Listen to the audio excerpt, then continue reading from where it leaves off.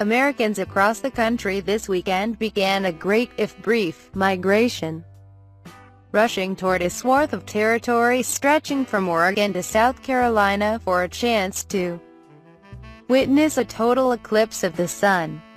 By Sunday, roads in many states were jammed as a normally busy summer weekend was overtaken by eclipse mania, but some locations were spared along the 70-mile-wide path of totality, where, weather permitting, viewers on Monday will be able to see the moon completely block the sun for a few minutes. The total eclipse will be the first to touch the mainland United States in nearly 4 decades. Wyoming transportation officials reported nearly 20% more vehicles on the roads compared with a 5-year average for the third weekend in August. They cautioned that the state's population of 600,000 could double with people heading for the zone of totality, which crosses the state next door in Colorado, where only a partial eclipse will be visible. The state transportation department warned travelers that Interstate 25 north toward Wyoming could look like 6 Denver Broncos games all getting out at the same time. In Nashville, officials were preparing for a greater number of cars on the road and most concerned about drivers stopping during the total eclipse. "We just hope the citizens don't cause any obstructions," said Don Aaron, a public affairs manager at the Metropolitan Nashville Police Department.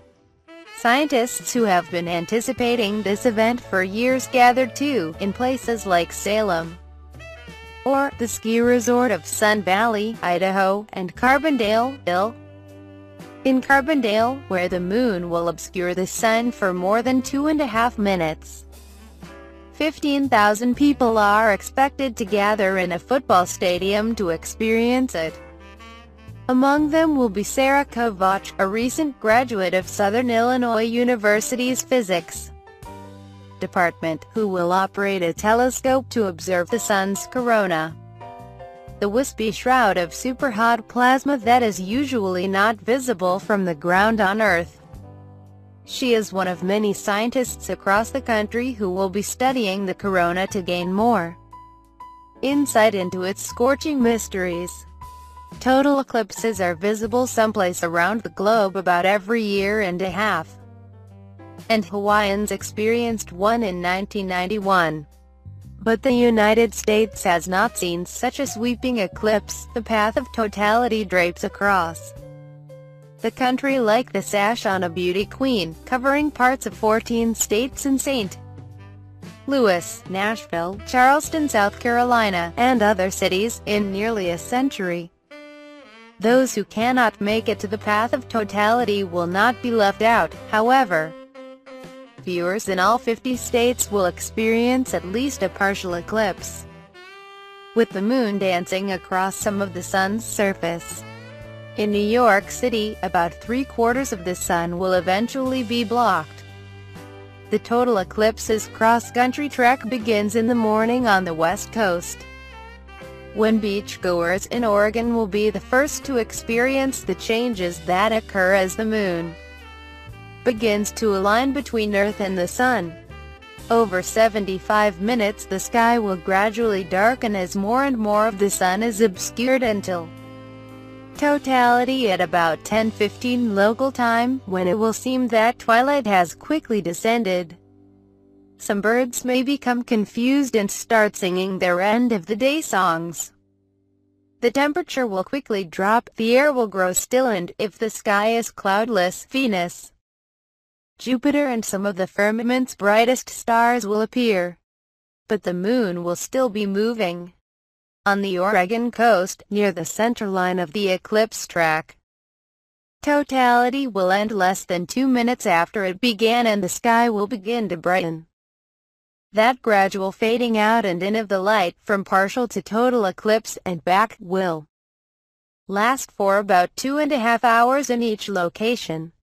Totality will continue its parade across the country until 90 minutes later, when viewers here in coastal South Carolina will be the last to experience it. On Sunday, everyone was keeping an eye on the weather. Even one cloud, poorly timed, can spoil the party. Although viewers will still experience the darkening sky. The National Weather Service's Weather Prediction Center said conditions looked highly favorable in Oregon and the Tennessee Valley, with cloud cover forecast at 10% or less. The Weather Service is stationed in Paducah, Kentucky, closest to McConnell, where the eclipse has its longest duration, at 2 minutes and 41 seconds. Anticipated mostly sunny skies on Monday. The forecast was more uncertain elsewhere.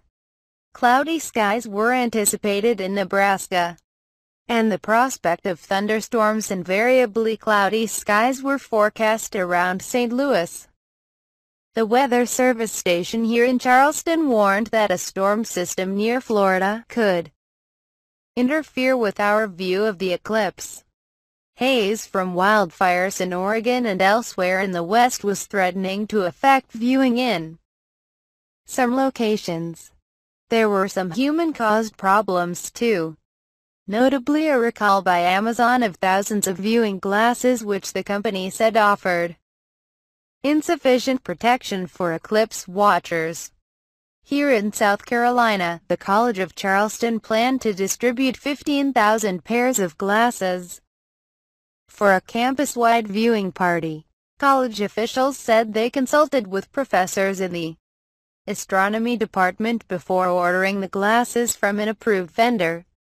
Proper glasses, which filter out almost all light or filter-covered binoculars, are the only ways to safely look directly at the sun during the partial portions of the eclipse. They can be removed only during totality. Veteran eclipse watchers said a perfectly fine and inherently safe option to watch the eclipse was a simple pinhole in a thin piece of cardboard or paper plate through which the eclipsed sun can be projected on any flat surface.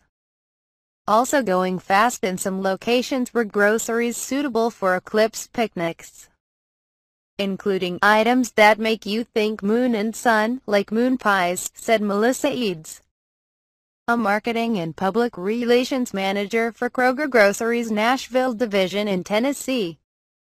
Although much of the path of totality seemed in danger of being overrun, some prime viewing spots were quieter than anticipated, at least for now.